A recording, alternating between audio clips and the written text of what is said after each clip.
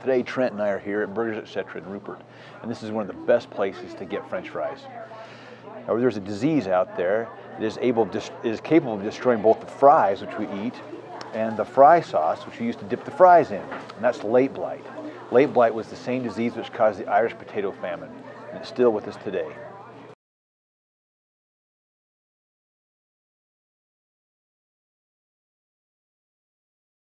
In 1845, the Irish potato crop was hit by an unknown blight that would have looked much like what we're seeing right here.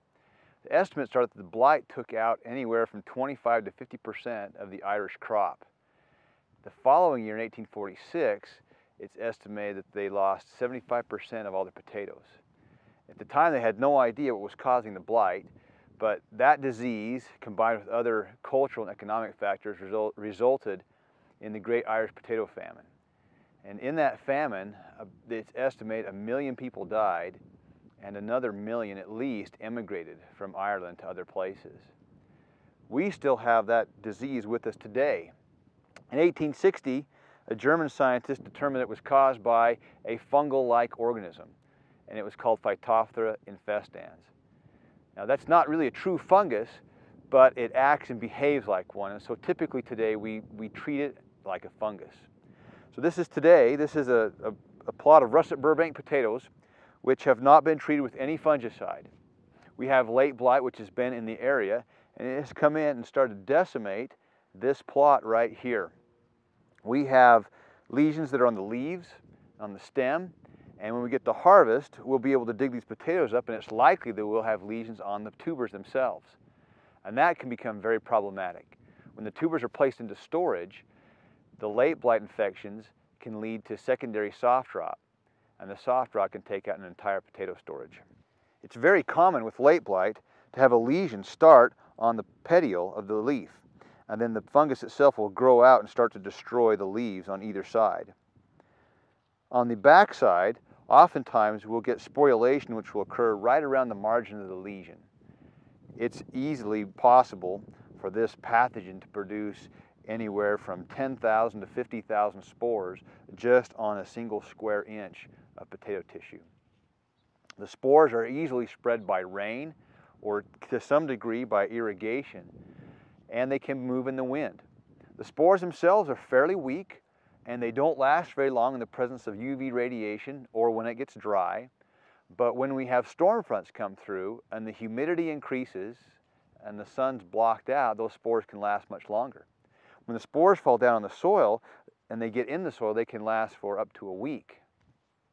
The pathogen can also cause lesions on the stem, and those stem lesions are much more maybe important to the epidemic than the leaf lesions, with respect that they will last much longer.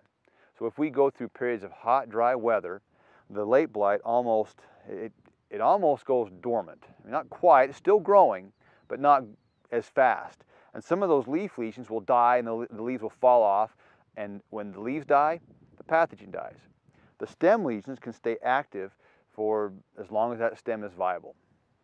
Here's an example of one of the stem lesions of Phytophthora infestans. It's this darkened area from here to here. And so this lesion has the possibility to produce spores, which could then wash down the soil and infect tubers for the life of this vine.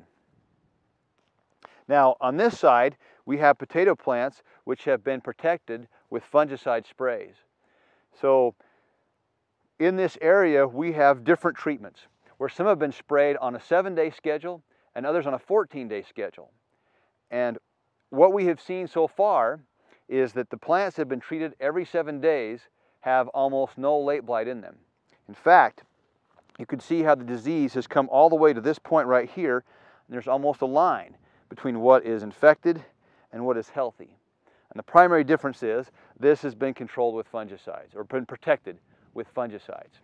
So where we've gone on a 14-day schedule, or sprayed every other week, we do have a little bit of late blight, but we haven't found any yet on the 7-day schedule.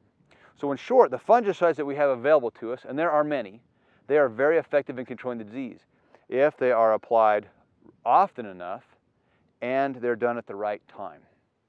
If they're applied late, or the interval stretched out too far, then the plants have they're open to becoming infected.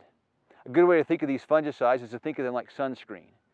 You need to put it on before the exposure occurs for them to do any good. And you have to reapply because the fungicides get worn off through water or through irrigation or rain or simply through just being broken down by being exposed to the sun.